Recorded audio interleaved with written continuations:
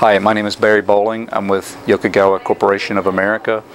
I'm a product specialist. I support low-speed sampling recorders such as the DL850 ScopeCorder that I'm going to show you today, as well as high-speed oscilloscopes.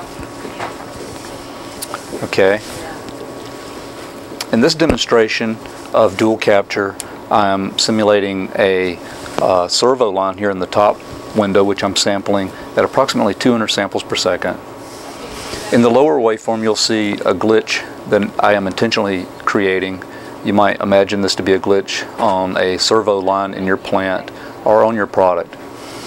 The lower window is sampled at 100 megasamples per second, so it has tremendous waveform fidelity.